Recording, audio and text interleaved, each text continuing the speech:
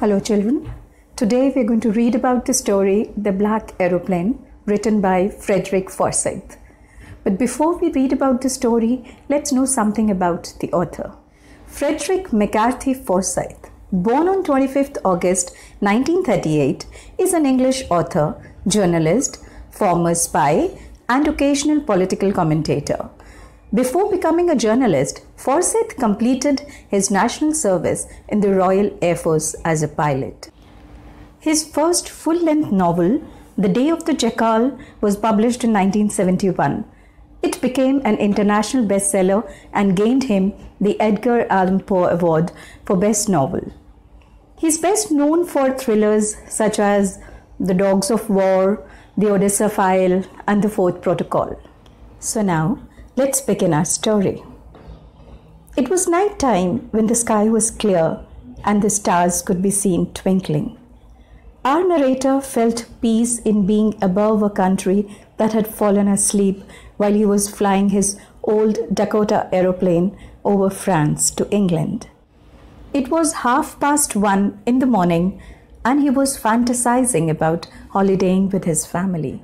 When the aeroplane was in France, he thought of informing the Paris control personnel for instructions.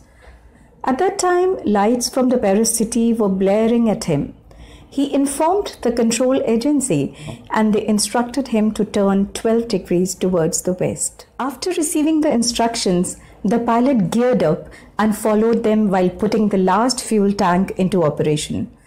All this time, he was dreaming about his time with his family, and then he started thinking about having a good, sumptuous, big English breakfast at the destination point.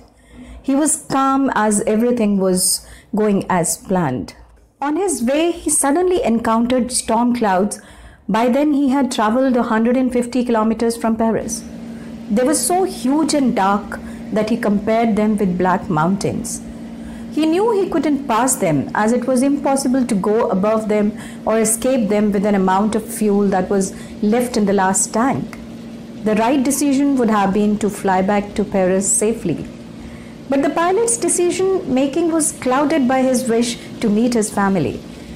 He so desperately wanted to be with his family and have that English breakfast he had been dreaming of all day that he took the risk of not going back. Thus, he headed the plane right into the storm.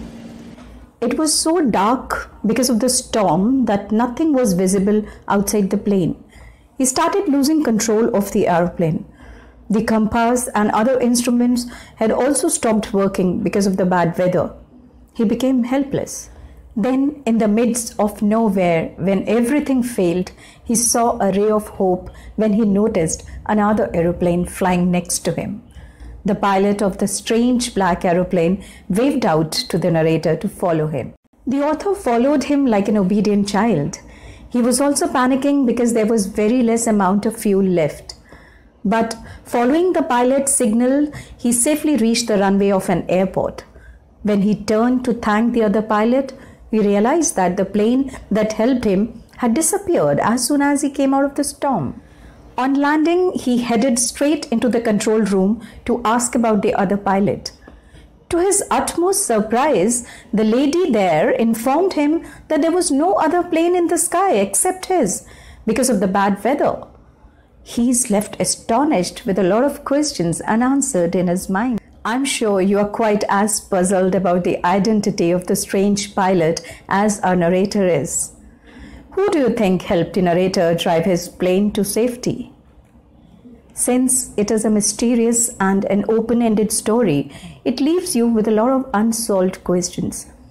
It is very difficult to say about the unknown pilot who helped the narrator, but probably it was the narrator himself that helped him to overcome the fear in the storm, as no other plane was seen in the radar except the narrator's Dakota plane in that fearsome situation.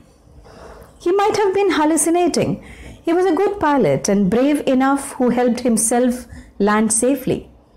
The story, The Black Aeroplane, depicts vividly the mystery and suspense.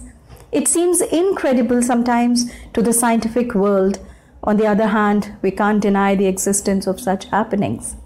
You must have met saviors who helped you out of a tricky situation. Think of the times when help seemed to arrive out of nowhere when you needed it. So, this story teaches us that we should never give up. We should always try to help ourselves and never lose hope. We should take the risk and accept the challenge. The narrator was in a great trouble, but though he took on the risk, God extended a hand to help. So having faith in oneself is important to move forward in life. So always remember that we should never give up and never lose hope.